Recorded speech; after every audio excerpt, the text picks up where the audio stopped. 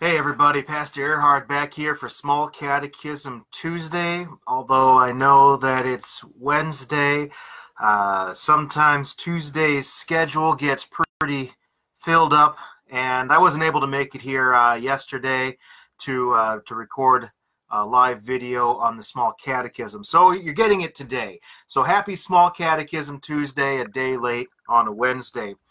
We're sticking in the first commandment again this week. We're still on the foundation for the rest of the commandments. And today, let's discuss how the first commandment is foundational for all good works. Again, the first commandment, you shall have no other gods, is explained by the Small Catechism thusly. What does this mean? We should fear, love, and trust in God above all things. These three things are what make up a God. Anything that you fear, anything that you love, or anything that you trust in ultimately is a God. If you fear something more than God, you've created a false God. If you love something more than God, you've created a false God. And if you trust something more than God, you've created a false God.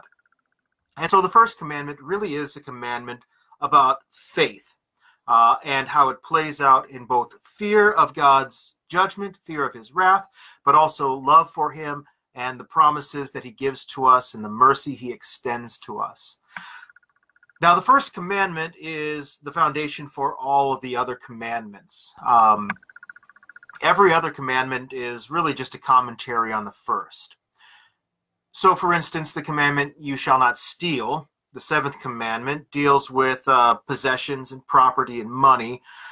And if we steal money, for instance, we've put that above God, the love of money above God, and we've created then a false God.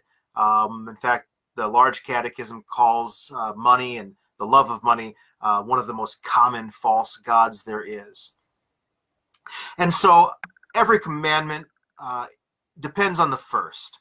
If you break any commandment, you've broken the first commandment.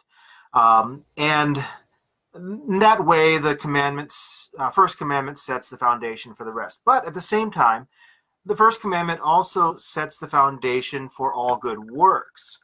In addition to breaking the first commandment whenever you break any other commandments, if you truly keep the first commandment, you've kept all of the other commandments as well. If you keep God first and foremost as the only God, fear, love, and trust in him above all things, then all of the rest of the commandments fall into place. This is what St. Paul is getting at in Romans 14, verse 23, when he writes that anything that does not proceed from faith is sin.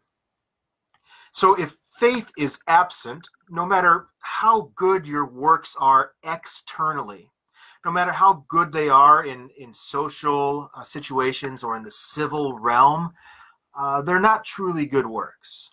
Because if they flow from a sinful nature, if they flow from disbelief in God, if they flow from trying to create another God, they are sinful works, no matter what they look like on the outside.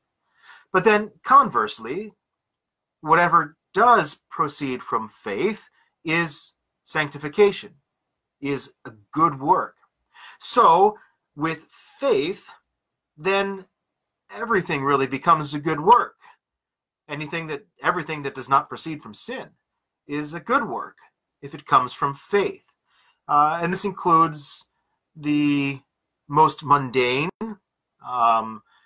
simple works of life, works in your various vocations, works that serve your neighbors, even if they're not flashy external works, even if you don't get written up in the newspaper or put on TV for doing them, they are still good works because they are works that proceed from faith.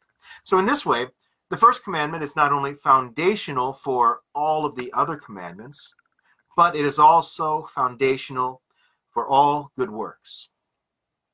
All right, so we'll see you back here in less than a week now, hopefully next Tuesday for Small Catechism Tuesday. I think we'll move into the second commandment at that time. So hope hopefully see you all back here next Tuesday for Small Catechism Tuesday once again as we continue on in the Ten Commandments. Take care, everyone, and God bless.